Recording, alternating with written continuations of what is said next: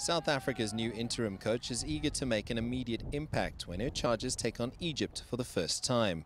The match will be an appetizer for the upcoming Africa Women's Cup of Nations in Cameroon, where Egypt and South Africa find themselves in Group A along with the tournament hosts.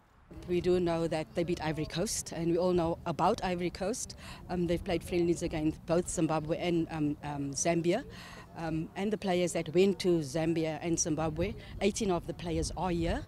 National captain Janine van Wyk says that Ellis brings a calmness to the side and will establish her own culture after the departure of Vera Pauw. Well, Des has been around for a very long time.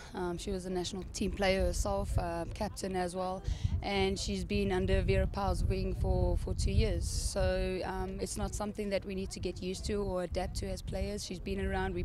We feel as players we are comfortable with her, and we can give our input as well, you know, from the players' point of view. Ellis says that the Egyptians, who are ranked 32 places below Banyana, are an unknown entity, but the match will provide valuable insights into the Northern Africans for the upcoming AWC tournament next month. We haven't thought about that at all. We're just thinking ahead of this game, first of all, because that is the most important thing. Our focus needs to be on one thing and not all over the place. And hopefully after that we will sit down, and we do have footage of, we got footage of Zimbabwe, and obviously we don't play Egypt first, so we will have a look at them as well. South Africa find themselves with a tough task to progress out of what is essentially the tournament's group of death. But should the new woman in charge of Banyana Banyana manage to do so, it will be a massive step towards making her appointment a permanent one. Sias du Plessis, CCTV, Johannesburg.